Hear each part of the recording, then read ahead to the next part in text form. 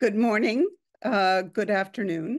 I'm Catherine Marshall. I'm at the Berkeley Center at Georgetown University in Washington, D.C., and also Vice President of the G20 Interfaith Forum Association. So welcome to this webinar. It is the third in a series of 5 webinars that we are doing leading up to the G20 summit that will take place in Rio de Janeiro in late November. And what we are focusing on are priority recommendations to the G20 leaders from religious communities. And today's webinar focuses on the climate issues, which are so prominent, and particularly on the very important and interesting experience of the Interfaith Rainforest Initiative, which covers 3 major rainforest areas: the Amazon, the Congo Basin, and Southeast Asia. We have a wonderful panel with us today who will basically try to answer the questions of what's the problem, how is religion and religious institutions involved, what are the recommendations to the G20, and what we hope to see the G20 leaders accomplish when they meet in November. To start us off today, we also have a short clip from Mary Robinson, who is the president of the Elders and also the former president of Ireland, who gave a very inspiring keynote address at the G20 Interfaith Forum meeting in Brasilia in August. So we'll see a very short clip of Mary Robinson. We encourage you to raise any questions, though we will not be planning to answer those questions online. We'll answer them afterwards. So you have your usual Q&A button. But we're hoping that this will be a session, a very economical session where we will present essentially what we're hoping to see. The event is being recorded, and the recording of the event will be available afterwards within a few days. So with that, could I ask that we show the clip from Mary Robinson? Religion is no stranger to the concept of caring for our planet, as we heard this morning. Today, our planet is on a path of runaway climate change due to the rate of global warming. And let's not forget that this crisis is a profoundly unfair one. The most vulnerable, who have contributed the least to the problem, are already suffering the most. This disproportionate burden should outrage us, and we must transform outrage into action. Because if there's one thing you should take away from this speech, it is that however devastating this crisis is, we are not helpless against it, far from it. Indigenous peoples speak of the 7th generation principle, which invites us to think of the decisions we take today and whether they will result in a sustainable world 7 generations in the future. So how can we make the right decisions today? We need better representation of women, youth, LGBTI communities, Indigenous peoples, and marginalized groups in the decision-making process. Above all, we need to encourage a sense of connection between all of us striving for that healthier, fairer, renewable, energy-powered world. And from world leaders, who are the ultimate decision makers on the global stage, we need long-view leadership. I call on world leaders to deliver the finance needed for nature and climate, which is the focus of COP29 this year. And let me end with very succinct words of Nelson Mandela. It always seems impossible until it is done. Obrigada. Thank you very much. So Mary Robinson gave 2 very inspirational addresses. One of my favorite comments from her was that she speaks often these days as a global leader, but also as an angry granny with a very personal stake in it. So welcome to all the panelists. Let me turn first to Carlos Vicente, who is speaking from Brazil. He leads the Interfaith Rainforest Initiative, Amazon Basin Initiative, and I think has a long experience and a very strong, passionate commitment to the preservation of the rainforest. So over to you, Carlos. Thank you, Catherine. The biggest challenge is the change in the development model of paradigm. The current model is predatory and is based on replacing the forest with agriculture, livestock, and mining. It is also based on disrespect of environmental laws, the use of violence, and the violation of the rights of the indigenous peoples and traditional communities. This model destroys forests, reduces biodiversity, releases large amounts of carbon stored in trees, contributing to the worsening of a global climate crisis. It also affects the quality of the quality of life of urban and rural populations due to air pollution caused by forest fires and reduced water production and supply, reduced food production, reduced electricity prices, increased electricity prices, causing inflation, increased poverty and political instability. For biological diversity and the social and cultural diversity of the Amazon to be preserved, it is essential to adopt a development model based on the principle of social, cultural, ecological, and economic sustainability. This requires a profound change in mentality of political business leaders and the population in general. Without the incorporation of these values, social environmental governance, environmental activists, and scientists will continue to be under intense attack from these powerful political and economical forces.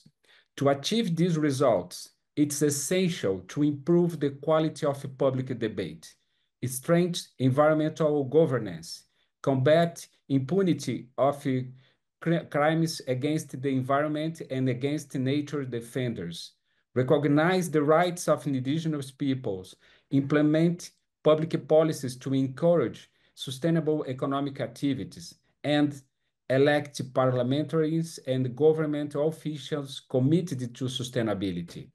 Another enormous challenge is the need to stabilize the increase in the Earth temperature around 1.5 degrees Celsius. The Amazon rainforest is vulnerable to climate change, especially due to change in rainfall patterns and an increasing frequency of droughts and fires. This can transform forest areas into savannas, altering the ecosystem and affecting the forest's ability to function as a carbon sink, and to increase or to worsen the social situation, because we have, in case of Brazil, the poorest population lives in the Amazon rainforest. It's not possible to keep this situation that you have the huge biodiversity in the world beside the worst social condition for the population. So the change of the economic model of development is completely urgent. We need to change this perspective to change the future of our population, our indigenous populations, and the climate and the ecological balance of the world. Thank you, Carlos. I think you've made a very powerful set of points of the need for fundamental change in approach and the actions that go with us. Let's turn now to Laura Vargas. Laura has long experience living in the Amazon basin. She's speaking to us from Peru, I think from Lima. But the basic question to you, Laura, is why religion? What is the religious, the the spiritual dimension of the challenge that we're facing. Thank you, Catherine. It's a pleasure for me to be here. I'm talking for Peru in a day that is really very humid. We had a lot of this rain, but that we call garua, and the whole thing is very, very humid. Then I have to take care of that. But for me, this is a very important opportunity to dialogue and exchange ideas about the urgency for faith community to increasingly assume a commitment to the care of creation. I think that faith communities, we all has to be committed with this immense problem that we're facing, because it's affect us all. Nobody can say it's not affecting me. All of us are affected. My feelings are that time has already run out. More and more we see how climate disasters and more serious and stronger are seriously and stronger affecting the life and hope of so many people and of all living creatures. For me, the time has come to promote a new way of seeing the life of our planet and of the tropical forest. They are not trees together. They are life systems that we have the responsibility to care for and protect, to hand them to the future generation. Our life depends on it, the life of the future generation and all forms of life. We don't have the right to destroy what is not ours. Nature is a gift from God to enjoy with care and respect. We are living very difficult and hard time in our life and in the life of the planet. We are witnesses of it every day. We thought that war would no longer be a reality for our world, and that the laws and institutions that we have achieved would keep us away from such scourge. But we are contemplating war in real time. War also kills not only people in a brutal way, they also cause an enormous damage to our planet. Our planet, is being crucified in many different ways. The beloved Amazon region stands before the world in all its splendor. It leaves us breathless. Its drama moves us deeply for solidarity, and its mystery is a call to action and commitment. And I have a small quote here from Querida Amazonia. Many are the trees that where torture dwell. The vast and vast are the forests purchased with thousands of deaths. Thank you so much, Catherine. Thank you, Laura. We heard last week very much that 2025 will be a Jubilee year. The Catholic Church is emphasizing that this is, as you are emphasizing, a very critical moment in time. There is no more time, you say. Time has run out. Let's turn now to Elias Chichnitsky, whose name I never pronounced correctly. Elias leads the Latin American part of Religions for Peace, which is the major global interreligious multi-faith organization. And Religions for Peace has taken a leadership role in the Interfaith Rainforest Initiative, as well as in broader climate issues. So Elias, can you situate us? Why has this been so important for Religions for Peace? What does Religions for Peace see as the role of interreligious, interfaith communities in addressing the particular challenge of the rainforest and the broader challenge of the climate crisis? And how does this relate to the G20, the group of leaders that are organizing to meet in late November? Over to you, Elias. Thank you. Thank you very much, Catherine, for this invitation. We are in a moment of moral relativism, like maybe than others touch in the history of the world. And in this specific moment that we need to fight against the moral relativism, we, like a coalition, the main global coalition for interfaith cooperation, has a critical role to place our shared values at the center of the global agenda. The moral relativism influences every aspect of our life, including our relation to the environment. We, like people of faith, we respect and reverence all living creatures because they are vulnerable. We understand that we need to handle them with care. Our sacred text suggests that the first human being act like a regent of the divinity, in valuing the life by looking at them and giving each one a name, including, of course, the trees and everything in the rainforest. We, like people of faith, we share the recognition of the dignity of the importance of every form of existence, every form of life. And this, of course, include that we understand that we must minimize every human negative effect of nature.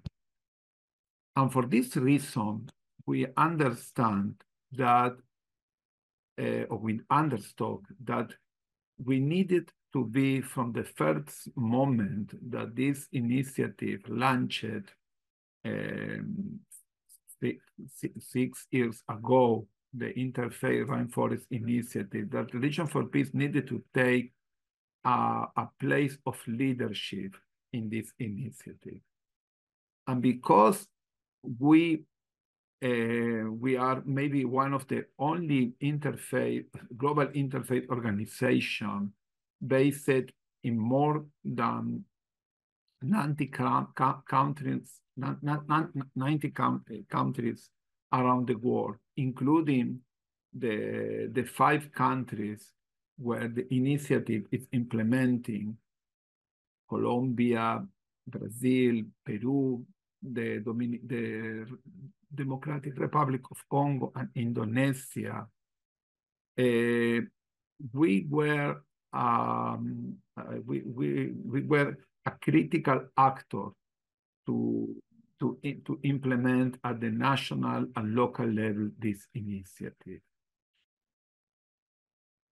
On the other side, the Interfaith G20 in the last year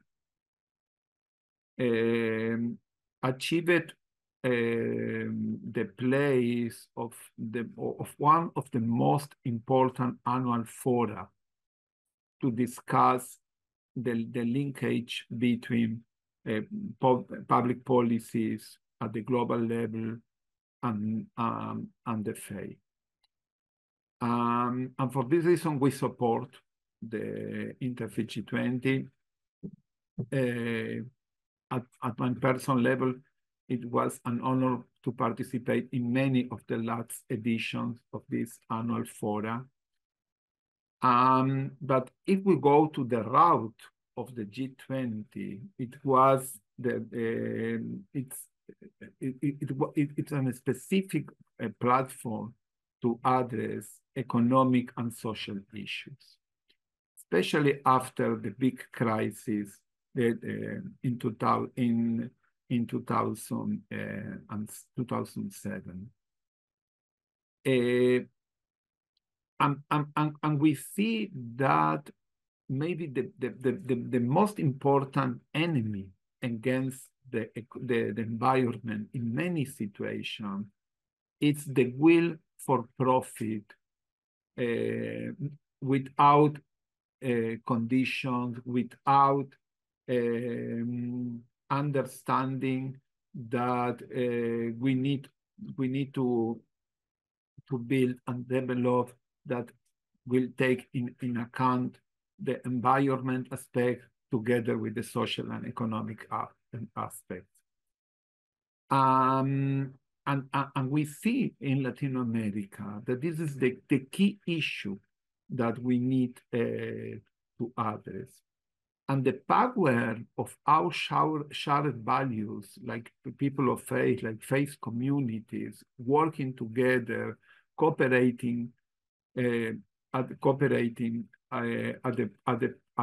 public arena. It's in many cases, we are the only ethical voice that can to bring this message to the public opinion and also to the policymaker. This is the reason because Religion for Peace take this agenda like a priority. And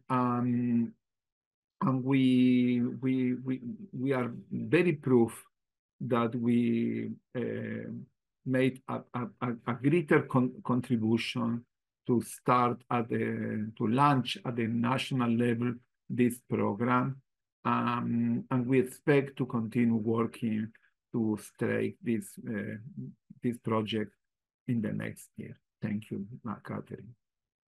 Thank you, Elias. I think you've highlighted the effort to bring the ethical voice, the shared values into the broader discussion, but to take the tangible challenge facing the rainforests of the world and to link their challenge, their fate, to the possibility of religious communities coming together to make this a priority and to call for action. With that, let me turn to Peter Mandeville. Peter is leading the office in USAID that is responsible for faith and for local communities. He's had many other roles and hats on in the past. But Peter, how do you see this in a broader global context? The G20 is in many ways about the most important issues that face the global community. There are many these days. Climate is clearly one of them, linked to everything else. The rainforest is very much a part of that. How do you see the road to Rio, shall we say, which is approaching fast? Sure. No, thanks very much, Catherine, and greetings to all of you from U.S. Agency for International Development headquarters here in Washington, D.C. So, like many of the development challenges we face, the negative effects of climate change are felt acutely both at the local and international level. So to adequately address this crisis, we need to make sure that we're including all voices at the table: civil society, governments, the private sector, and of course, religious communities. And I think we've already heard my fellow panelists speak very eloquently about the crucial and unique role that the moral voices of religious leaders have around these issues. In recent years, we've seen firsthand that faith-based organizations and religious leaders are well positioned to lead the charge in educating their constituencies on the importance and need for climate action. From Pope Francis's Laudato Si to the 2015 Islamic Declaration on Climate Change, all major world religions have to some extent addressed the moral imperative for environmental protection and called on their communities to take action to combat climate change. As we face growing transformation in the information space, the surge we see today in misinformation, disinformation, climate denialism around the world, religious voices are critical to combating climate skepticism and motivating collective action. That's that moral imperative again. Of course, these critical communication channels also work both ways, allowing religious leaders to communicate the specific needs of their communities to policymakers to inform better programs and practices. And here I think, Catherine, we're kind of tracking towards that question of where religious voices fit into large-scale intergovernmental processes like the G20, which I'll touch on in a moment. Turning towards, or sort of looking in the mirror, let me put it that way, as donor institutions, we also need to listen to, engage with, and resource faith-based organizations and religious communities so that our collaborations are both effective and built to last. USAID has been working with faith-based organizations literally since we opened our doors in 1961 in order to implement our programs. And we have had a dedicated center, the one that I have the privilege of leading today, focused on those faith-based partnerships since 2002. So for more than 22 years now. And last year, we released the US federal government's first ever policy on working with faith-based organizations and religious actors to achieve our shared goals.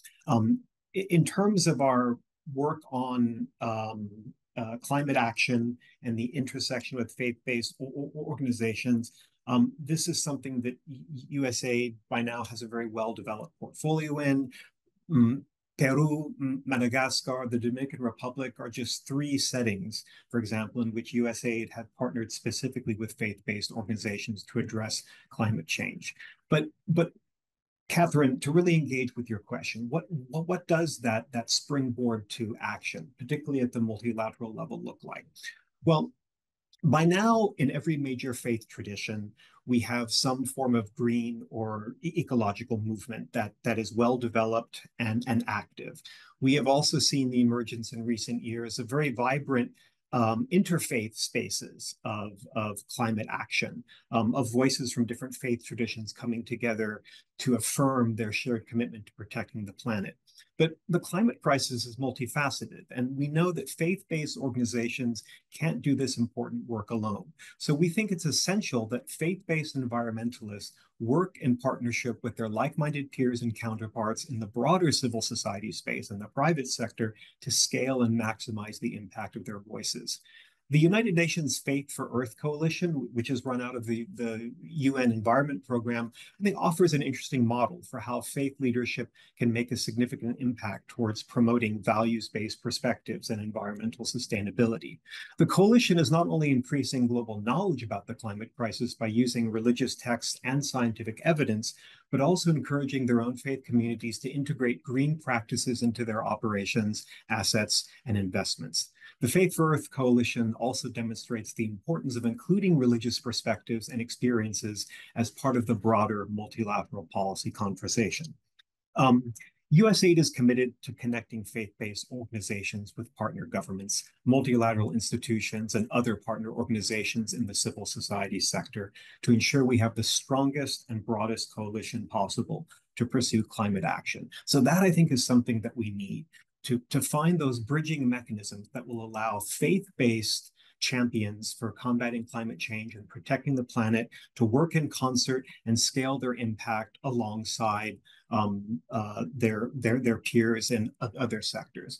When it comes to the G20 process, one incremental way that I think we might think about approaching this, Catherine, is for the Interfaith 20 group that you've played such a crucial role in creating and leading over the last 10 years to correspond and engage with some of the other G20 engagement groups, such as the C20 for civil society, the W20 for women, the B20 for businesses, so that among all of those engagement groups, there's a common approach to protecting the planet and combating climate change that can inform the ways in which civil society more broadly engages with the official level of the G20. Of course, the political commitments of G20 heads of states and leaders are going to be crucial, but we all know that the real work is carried out at the level of communities and societies.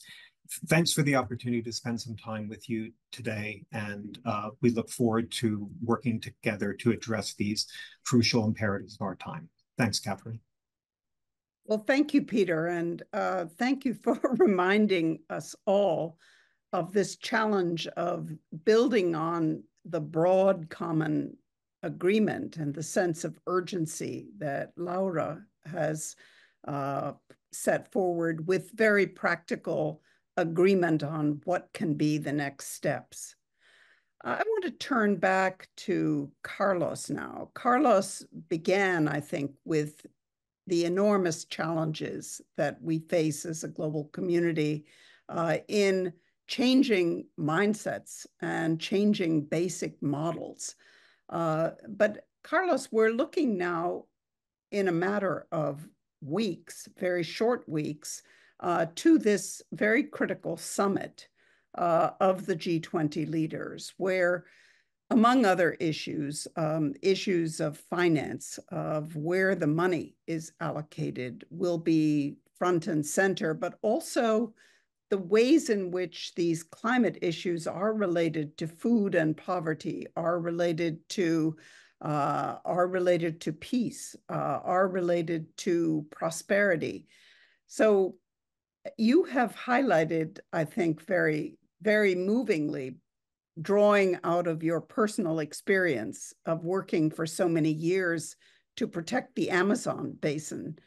What kind of hopes do you have as you look to the summit in late November and beyond, to the COP30, which will be taking place in Brazil following the 2024 COP in Azerbaijan, to the South African presidency? What do you see as major priorities for the rainforest, but also, as you've made clear, the rainforest, which cannot be separated from the broader issues of climate, environment, and global priorities? Thank you, Catherine. Those are very important questions. The Brazilian government is working hard to get the G20 to approve the creation of innovative financial mechanisms to combat climate change and biodiversity loss. The final declaration of G20 Environmental and Climate Sustainability Working Group, the results of the meeting of ministers from the groups of countries concluded last Thursday, had unanimous support from the nations present at the meetings. The document included financing for adaptation to climate change, ocean preservation and ecosystem services, and the circular economy. Countries committed to promoting innovative financial mechanisms to address the climate emergency. One of the best examples is the Tropical Forest Forever Mechanisms, TFF, which was one of the concrete proposals that received the support of the whole G20 countries. This proposal was presented by Brazil at COP28 in Dubai and aims to mobilize public and private resources for the conservation of tropical forests, encouraging results based on preservations. Another important point of the Brazilian proposal, which was approved at the meeting of G20 environmental ministers, is support for countries affected by climate disasters. The expectation is that the meeting of the heads of state in November in Rio de Janeiro will approve these proposals. G20 countries have a great responsibility and opportunity to make a difference. Together, they represent more than 80% of the world GDP, 80% of the world populations, as well as approximately 80% of global greenhouse emissions. Therefore, they must help lead the way in tackling the climate crisis, in addition to other ongoing environmental crises. In our perspective as IRI Brazil, we are very happy with the contribution from two women, the Minister of Environment, Marina Silva, and the Minister of Indigenous People, Sônia Guajajara. They are leading important meetings, bilateral meetings with different members of the foreign countries, and even inside the country, they are leading discussions, explaining the importance of these proposals for members of the federal government, for members for the state government, and for people from members of the business sector. So I think it's very important to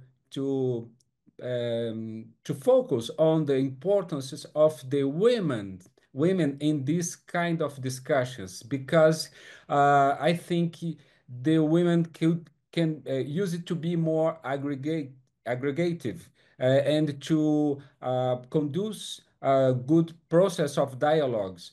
So I think for President Lula and the other presidents that will participate in the G20 meeting, I think they will receive a very good proposals, result of the dialogue between countries and the civil society. So I hope, my expectation is the best, and for the COP30, I think the good result of G20 meeting can produce good expectations for the COP30.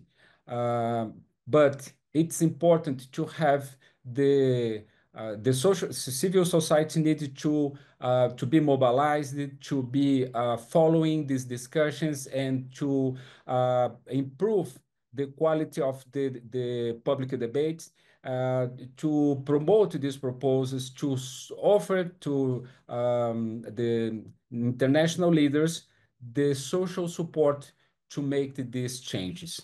I think we are living a very good moment in our complex and very important moment of our history. Thank you so much, Carlos, and thank you so much to all of you. Before the cameras turned on, we were having a discussion that was a troubling one. Carlos was reporting on fires, drought. There is what is now spoken of as the largest hurricane recorded barreling towards Florida. So we clearly live in troubled times. And we heard that urgent call also from Mary Robinson, reiterated from what she spoke to in Brasilia in August, that this is an urgent moment, but one where we are not helpless. I think that was her main message, that we are not helpless, that we have the knowledge and we have the tools to act. Carlos, I think, gave us a very complex but moving account of the interconnections that he faces leading the effort to address the challenges of the Amazon, the concern of the poverty of the people living in the Amazon basin, but also the preservation, the urgency of preserving the Amazon as the lungs of the earth, and the importance through the faith voice, among others, to connect the local with the global and to demonstrate the possibilities of change. Laura gave a very strong call, which I think echoes what Carlos was saying just before on the particular significance of women's leadership and women's voices in addressing this challenge, that they need to be a critical part, that it is also an urgent crisis, that we cannot wait, that it is a crisis that involves us all, that is interconnected, reiterating that theme.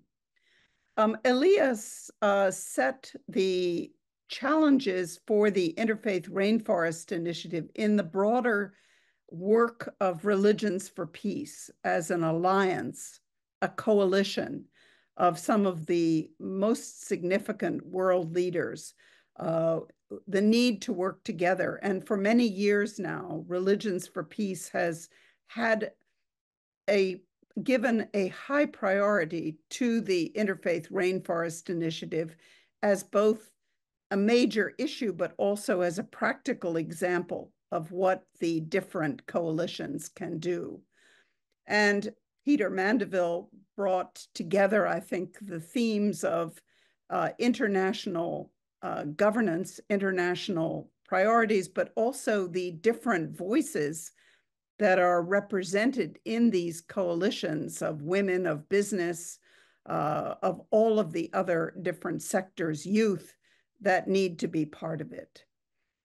Carlos ended on a note of great hope that comes from the work led by the Brazilian presidency of the G20, but by the Coalition of Environment and other ministers who have really forged some consensus agreements as they look to the G20 summit that is coming up at the end of November. So he is hopeful that there will be significant results that will reflect the inspiration and leadership of all the members of the coalition, including the religious actors, and that will help us to look forward to the COP meetings coming up in Baku, but also in Belém in Brazil, and to the South African G20 presidency that will indeed take us closer to this conviction that Mary Robinson called us to in the beginning, to work passionately, creatively, and with determination together to address the crisis that faces the world. So with that, I think we will close this webinar. I hope we have conveyed to you why the G20 is important, why the G20 Interfaith Forum has a particular distinctive and important role in the global governance, and why these very practical issues that face the world's climate and the example that the Interfaith Rainforest Initiative offers of the possibilities of coalition and the weight that determination and people like Carlos, Laura, Elias, and Peter bring us to as we look forward. So thank you all very much.